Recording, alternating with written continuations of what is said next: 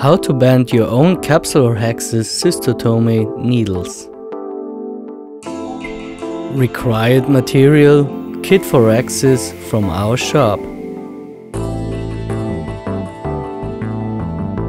Unpack your kit for Rhexis and find a place with good light or use your microscope. Put the needle holder in your dominant hand and the needle in the other hand. Grab the edged very end of the needle with your needle holder.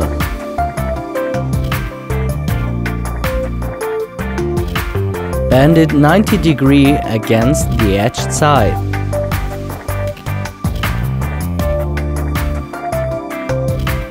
Control the degree of bending and, if necessary, adjust it to your preference.